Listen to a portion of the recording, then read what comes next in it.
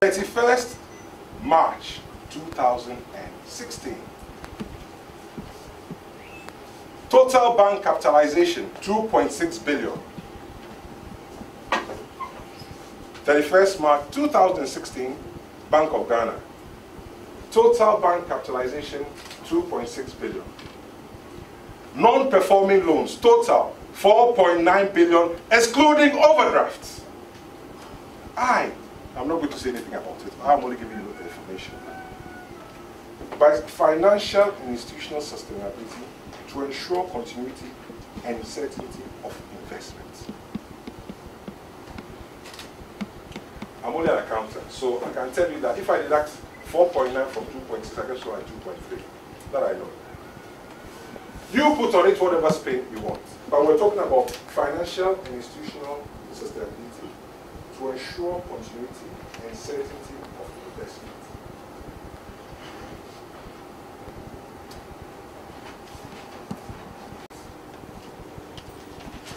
And the ethics, forget it. We have failed. Totally failed. We have zero knowledge. I mean, what business do you have being a journalist if you don't read? I personally have bought this book for 2 journalists, and I haven't even bothered to read it. I personally have recommended it to all the journalists that I've come across, and quite a few come to my office because over time I've developed relationships, lives of relationships. None of them have read it. What business do you have? What business do you have?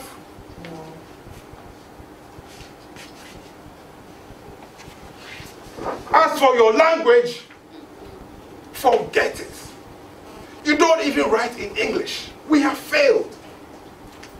We have failed. What language are you writing? Who are you speaking to? What does it mean? MBC 22. So what? What does it mean? We live in a country where monkey they work, baboon they chop. We have less than 600,000 people spending over 40% of our income. What have you said?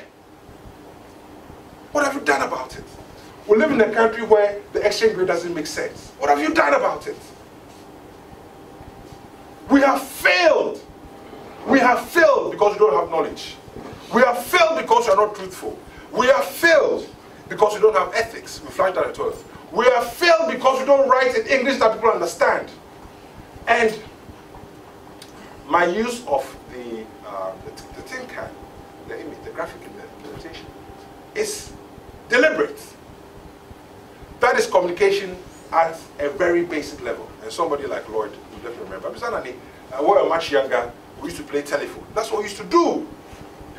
Unless my grandmother understands you, you have failed. And we have failed.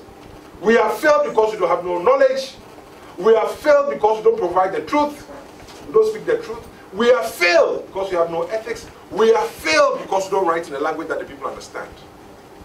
You see, one of the things, for example, I do all the time is, if I have the camera crew come to my office, when I finish the interview, I ask the cameraman whether they understood what I was saying. And if they say no, then I've failed. Because good writing is writing a language that people can understand.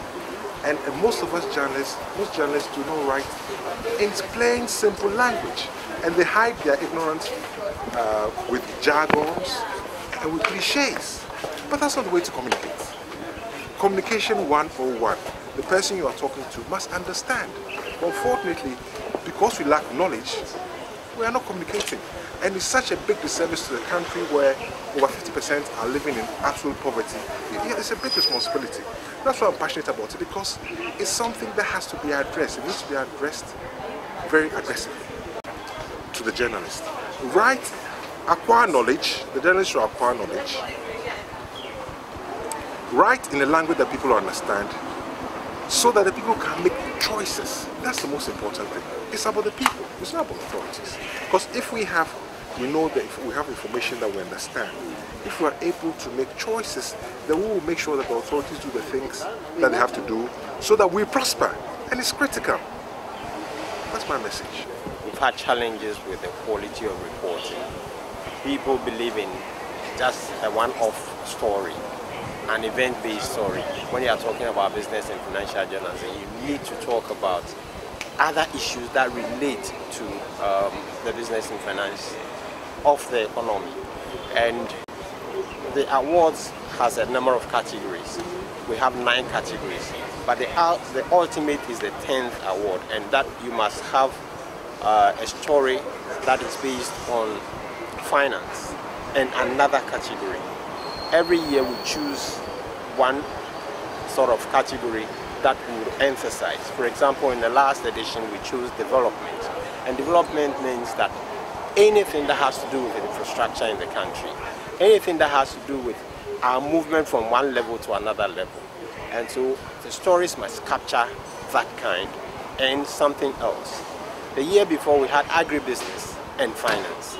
So every year our emphasis is on one subject area, and that is what gives you the ultimate award.